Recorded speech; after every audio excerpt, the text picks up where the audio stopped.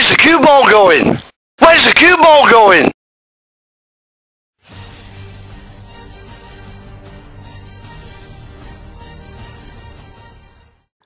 Hello and welcome back to Gillette Snooker Saturday, bringing you all the shots, pots and kicks from all of today's big games. What a chance! Well, Willie Thorne went oohs and ahs. Willie, what's going on? Well, in fairness, Jeff, I mean, what a great chance it was for Barry Pinches. I mean, he's just potted an unbelievable red. He's finished absolutely inch perfect on the black, misses the unmissable black, and now it's tight on the cushion. And now it's a great chance for what harder? Back to you, Jeff. Thanks very much, Willie. Now, last we heard, Mark Selby was all over Dominic Dale. Is that still the case, John Virgo? Yeah, well, not much has changed here at the moment, Jeff. And the reason I say that is Selby has only got this black here to take the second frame, if you bear with me, Jeff. Yeah, so it looks like he's gone on. Where's the cue ball going? Where's the cue ball going? It's in! It looked like it was 2-0. It's not. It's one apiece. Jaws rattled on table 10, Steve Davis.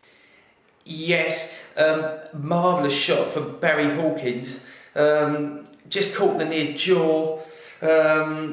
Tough for him to get back into the frame as the wheel started to fall off the car. Free ball given away in a very dangerous position on table 9, JP. It was actually John Higgins, Jeff. He's actually tried to roll up behind the yellow, believe it or not, and he's missed it by the proverbial mile. He'd like to play that one again, that's for sure.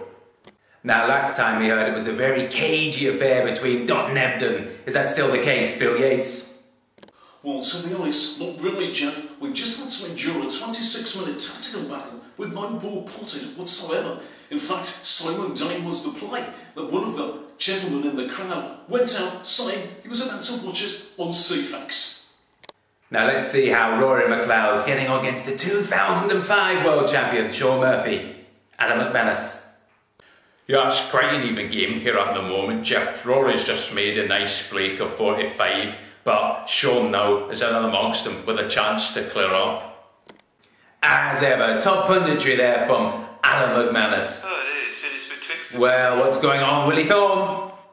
Dear, oh dear, Jeff. I mean, it's getting worse here. I mean, what a great chance for Watana. I mean, he's played a great red. Now he's then got to bring the pink into play. So he has to catch it half ball. Instead, he catches it quarter ball, and in doing so, finds himself tied on the cushion. So he's now betwixt and between with a very smelly shot against the cushion. Poor shot. Now, how's Mark Allen getting on against the Rocket? Ken Doherty.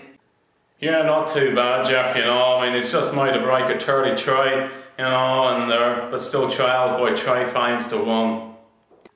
Dominic Dale making a real fight of it on table 3, JV. Yeah, well, he certainly is, Jeff. He's just played a shot all around the table, and he's finished absolutely inch perfect on the black. He was but a piece. It's now 2 frames to 1. Dominic Dale. Thanks very much, JV. We've got a re-rack here, Jeff. Steve Davis, I hear in the background. What's going on, Steve? Yes, lots of tip-tapping in the pack. Michaela Tab, no option, but to call a re-rack. Interesting. That's about it really, Jeff.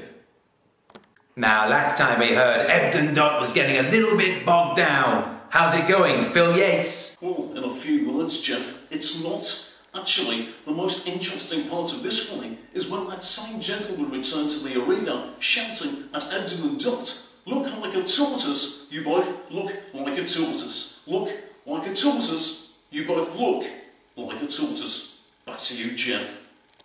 Thanks very much there, Phil. Dear, why have you stunned it? A stunned Willie Thorne, Willie.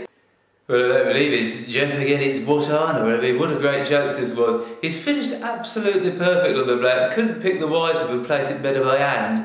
And now all he's got to do is roll it along the cushion to give the pocket every chance. But in fairness, what he's done, he's stunned it, and now he's jawed it, so frame ball missed. Bad shot. Join us after the break for much more Gillette Snooker Saturday.